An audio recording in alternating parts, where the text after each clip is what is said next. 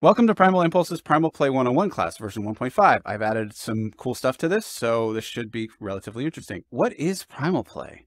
Primal in the BDSM world is when someone enjoys taking on an animal-like characteristic or characteristics during sexual activity or power exchange. In other words, it's all about connecting with one's most primitive, basic, and animalistic selves. And it's centered around raw feelings, actions, and natural impulses.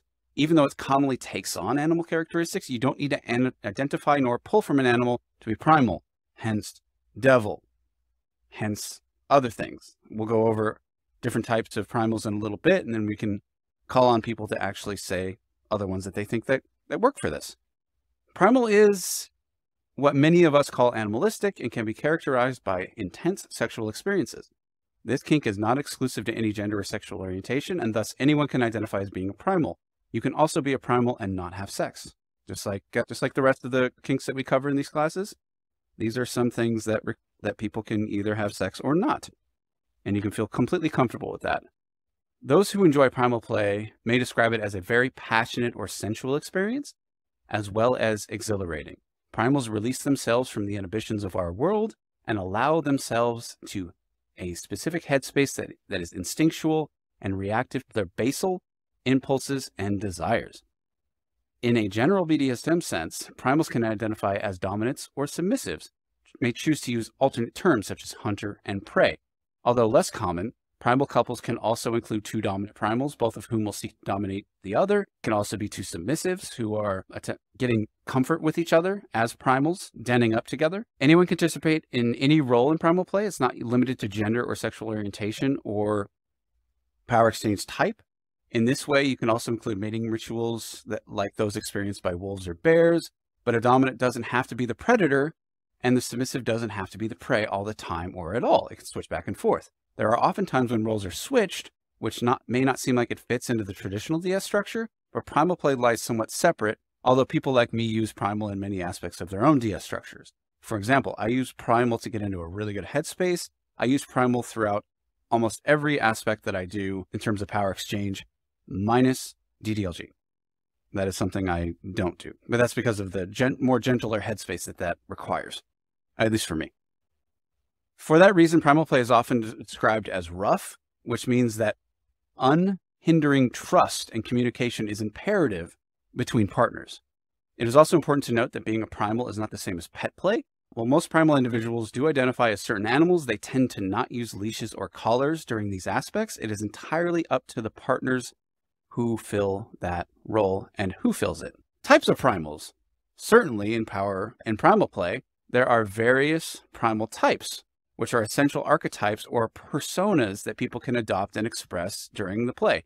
I have been told that these personas actually help people sort of get into a role and sort of understand primal more for themselves. So here's some examples. The alpha, the dominant and assertive leader of the pack.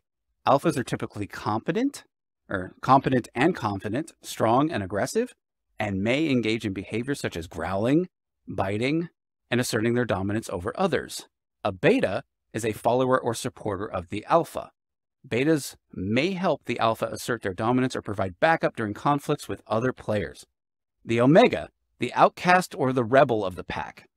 Omegas may resist or challenge the authority to the alpha, or may simply choose to go on their own and act independently. Brats, I guess, if you want to associate that a little bit.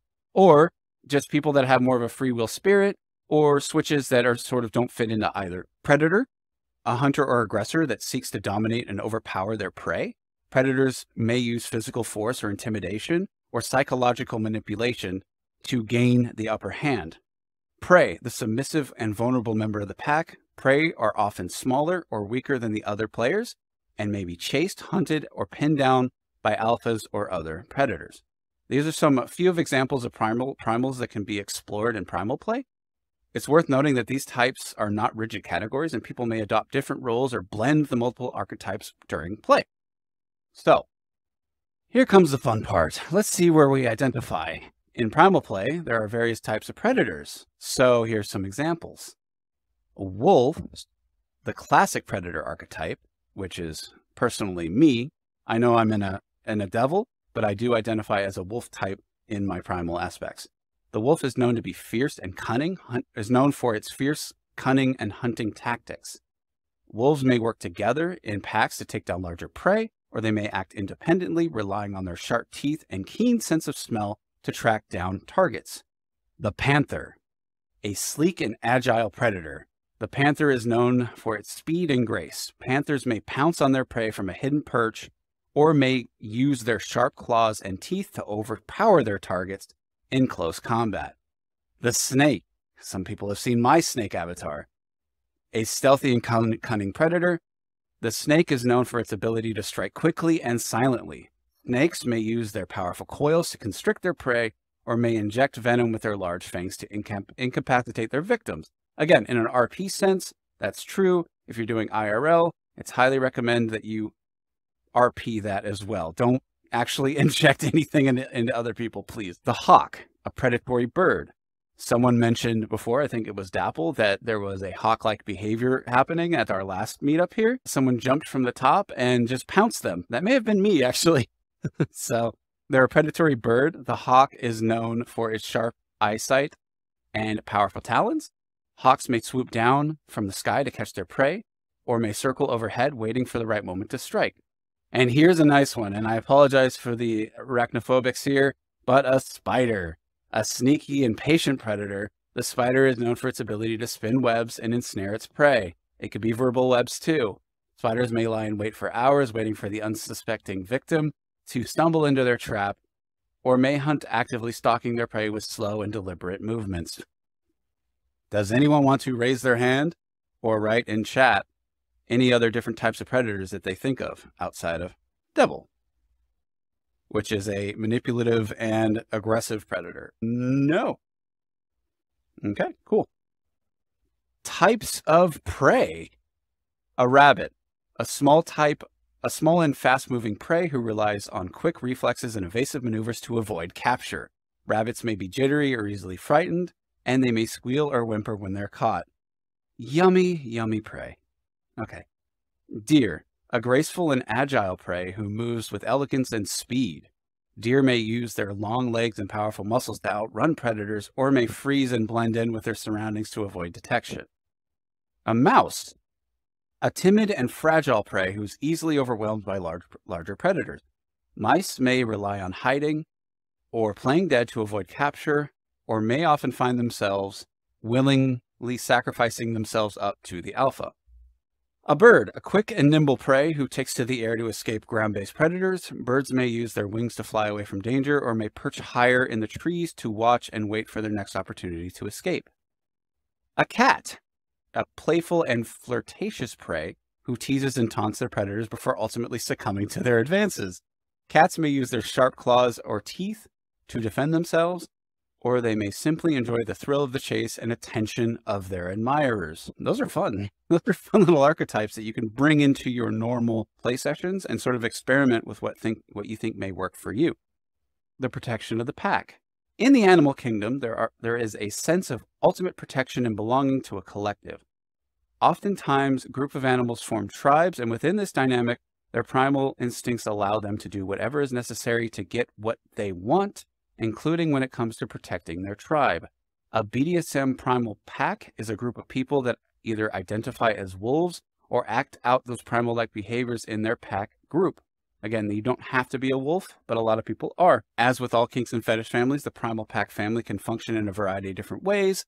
Some primal packs will have a full-time scenario 24/7 where everyone lives together and the alpha runs the pack. Others may have pack members involved sexually with one another as well, or on a temporary basis. Thank you. This kind of behavior is a characteristic of those who identify as being primal, and evidence suggests that being primal is oftentimes more prominent in the non-monogamous community. A lot of primals are non-monogamous because of the pact aspect, but that's not mutually exclusive, okay? You see packs form via primal a lot of the time. This Discord server even used to be my pack server, which centered on a primal power structure. You may have noticed that a lot of our structure in the server is based on house parts and different parts of houses. That's because it used to be a house server. And so we're leaving it there to sort of pay homage to that. But I just happen to think that that setup is funny. So you go into the parlor and you hang out with your friends, etc., etc. So primal headspaces. For myself, it's akin to splitting the awareness into two parts. One that is all of the desire and the need, the animal, the other, which I refer to as overwatch. Overwatch is the part that is always in control and almost / listening from a third-party perspective for safe word or signs that a partner is beyond the ability to give that or take away the consent. Because there are instances where people will just go nonverbal. For example, I was playing with somebody at a dungeon. I was using a flogger and on a spanking bench. They could not say no because they just went nonverbal and just into a funny headspace. So that's where you use keys, for example. You can drop the keys or the submissive can drop the keys, and that would be a red, for example. So anyway, back to the quote. Overwatch is the part of you that never loses sight of the fact that you as a dominant are responsible for the well-being of your partner. You might consider exploring meditation as a way to learn the split awareness between the two that just floats in sensation and the other that listens to the signal to step out of the state. Also for me, providing aftercare to the partner is very important to the process and putting the primal aspect back in the box and coming back into oneself on both sides. So I'm going to step in here and say, that's very important. A lot of people think that aftercare is just for submissives. That is not true. There was a case once when I was playing with a play partner of mine in a public dungeon, and then the person that they were seeing romantically, they went to cuddle with them instead of me, and I felt like it was something was wrong. I felt like I missed out on an experience and I needed to come down too. So I had to get help from someone else, and that was bad form. So I had to have a conversation with that person afterwards and say, hey, afterwards we need to make sure that we're having aftercare together because dominants also need to come down. But no matter the approach, you find what works for you, take your time exploring and enjoy the journey. This is also the case of prey who should be monitoring if their headspaces are getting too intense and need to use a safe word to get out, right? Because I've seen in these classes at the previous location that some people just get really worked up, and that's cool, but you need to make sure that you're not getting so worked up that you can't say no and you can't get out of it. So we'll go over primal senses next. Because being primitive means using one's most carnal and basic instincts, this kink is often centered around the senses. It involves intense listening and heightened sense, which can transcend a connection between two partners. It can also include scenes of fighting, powerful intimacy, and tapping into one's most carnal sexual desires. This kind of play is oftentimes more so about the experience rather than the act of sex. It involves trust, self-expression, and a sense of freedom that is hard to find anywhere else. A big reason why primal play is so popular is because it allows individuals to free themselves from societal constraints. And by reverting to a more natural and basic version, primal individuals can experience a sense of intense freedom, arousal, and intimacy. Our everyday lives are calculated and centered around abiding laws and societal norms, but being a primal and practicing primal play is a way to go back to the basics. It's a primitive experience where one can satisfy their lust by fighting or taking what they want or desire, or running from that desire. This can be soothing and freeing for many, as it can be a way to escape roles and responsibilities that everyday life brings. Example, I had a therapist who because of insurance reasons, I'm no longer with them, who told me in order to get over my need to be controlling in a lot of aspects of my life, hence I'm a dominant, I should go into primal at least once a day to be more in the moment. So it's being used therapeutically in that way. We'll go into primal behaviors: sniffing, growling, scratching, wrestling, biting, vocalizing. It's all about using your five senses and tapping into one's basic instincts. Following one's partner's scent can be important, such as the smell of their sweat. A lot of people that are in this can tell you that their sense of smell does get larger and better because they're focusing so much on it. A fight for dominance. Just like in the animal kingdom, two animals may fight in order to gain dominance. During primal play, power is exchanged. Chasing. It could involve chasing or being chased around the home or space in order to hunt one's prey, hence our primal event tonight and the hunt. Forced submission, again, edge play and CNC. Once a partner has been overpowered, the two may continue to struggle until forced submission occurs. It is important to understand, it's a common misunderstanding of primal play is the assumption that it always involves growling or is the same way as animal role play. Some kinksters who engage in primal play, aka primals, will growl or take on the more animal characteristics, but is not a requirement or a defining aspect of all primals. Such an aspect of this kink are viewed as organic, natural arising demonstrations of raw emotion and involvement in a scene. So if growling is not something you do, that's perfectly okay. You move on to other things that could better express yourself. I'm going to give a disclaimer here. Because of what we've heard today, communication, trust, safety is vital in this kind of play, and as such, it's classified as edge play. It is inherently dangerous and should be done with your partner's safety in mind as a #1 priority. So we'll go over some safety practices so you can make sure that you're staying safe. Engaging in primal play needs to involve unwavering trust, respect, and communication between partners. And while we know that this kind of scene involves animalistic, uninhibited, and impulsive behavior, it does not mean that things are not discussed and agreed upon beforehand. And it does not give that as a reason or justification for breaking someone's consent or going past what you discussed. Just like a dominant and submissive who discusses their likes, dislikes, limits, and hard limits with each other, a primal and their partner too should have an open dialogue to establish their scenes. For both partners or more multiples for packs, it's about diving into the wild sexual play, yes, but it's also about feeling safe, comfortable, and ultimately satisfied. Safe words are required for this type of play. Anyone who says otherwise, get rid of them. After primal play, aftercare is just as important, whereby partners comfort each other and have open communication about the scene and make sure that both feel seen and appreciated rather than discarded and used. Aftercare is, very simply, the time you and your partner take after playtime to recover and also to see to each other's emotional and physical needs. Primal is more physically and emotionally exhausting. So this is the time of this time is a great time for relaxing as well as getting back to reality.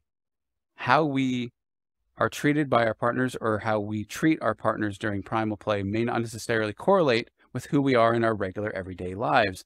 Aftercare functions as a recalibration for normalcy in your relationship. Aftercare can generally put into 2 categories, physical and emotional. Physical aftercare includes such things as helping to remove any paraphernalia like restraints or blindfolds, getting your partner something to eat or drink. Blood sugar levels are important to pay attention to, and or if someone may be thirsty, most of the time you do give water afterwards. It's very important. Everyone hydrate. Providing a blanket or warm clothing, kissing or caressing any part of their body, or a specific area that may have been marked during play, or providing affection and comfort in a quiet place, usually away from the scene so that it's disconnected. So you're disconnecting the mind from it, right? So what is the conclusion here? We have 5 tips / conclusions that we can take from this. #1, communication is key. As with any type of BDSM play, clear communication and negotiation are essential and required for primal play. Before beginning any scene, it's important to discuss boundaries, limits, etc., and safe words to ensure that everyone is on the same page. Safety first. #2, primal play can involve physical contact and intense emotions, so it's important to take the appropriate safety precautions. This may include using safe words and etc., but it's, as with communication, you want to be safe. Mindset matters. Primal play, this is #3. Primal play is all about exploring primal instincts and emotions, so it's important to approach the play in a mindset of openness and vulnerability. This can help you fully embrace your role and get the most out of your experience. #4, it is not for everyone. Primal play can be intense and emotionally challenging, and it's not for everyone. If you're considering exploring this type of play, it's important to be honest with yourself and your partner about your desires, interests, or boundaries. Again, everything that we teach here, it's not going to be for everybody. We saw last week during our DDLG class that we had a very low turnout, and that's okay because DDLG isn't for everybody. There's a stigma attached to it, and I highly recommend you actually go back and watch that VOD because you can if you're sort of turned off by the fact, that's okay. But I do explain why there's a stigma and try to educate more on that topic. So I do recommend that. So, and #5, have fun. Primal play can be thrilling and exciting and a way to explore your primal side and connect with your partners. As long as you approach the play with a spirit of openness and respect, you will have a great time and create memorable experiences. These hunts are a good example of that. A lot of people here are coming to their 3rd, 4th, 5th hunt because we enjoy this kind of aspect and bonding with each other and learning about ourselves.